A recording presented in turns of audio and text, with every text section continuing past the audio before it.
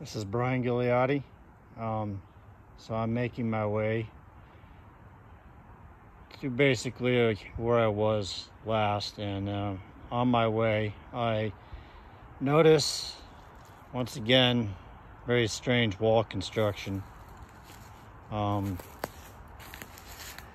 example, well, first of all, you can't help noticing the effort to make a dip in the wall here.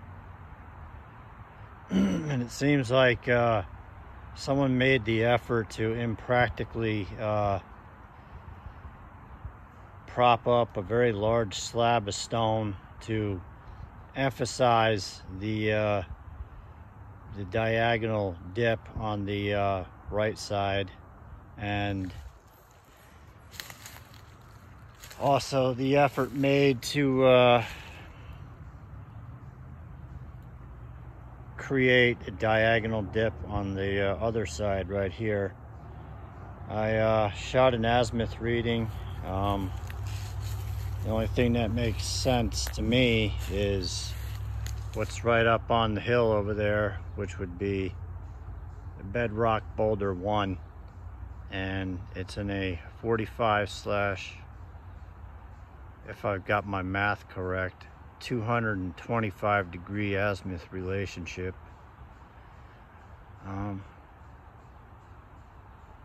That boulder there seems to be aligned in a 45 degree relationship with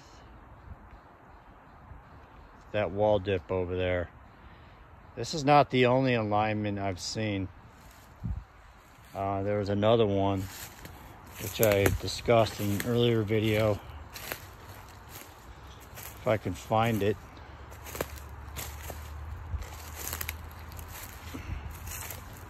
As you can see, there's a lot of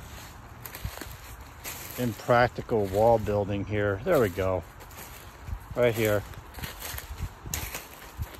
This little dip right here also forms a 45 degree axis relationship with, and I don't remember which one, but with one of the stones in the calendar circle, as I will call it, that I covered in the last series of videos.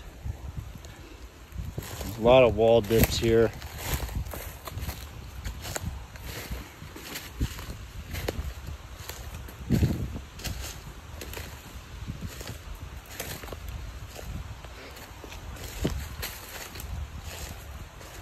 There could be an azimuth relationship as well with that wall dip there and that stone over there.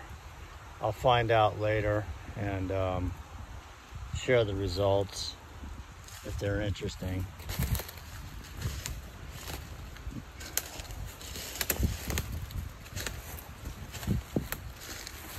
Right there, that's also very interesting. Why would somebody made the effort to plop a flat stone on top right here?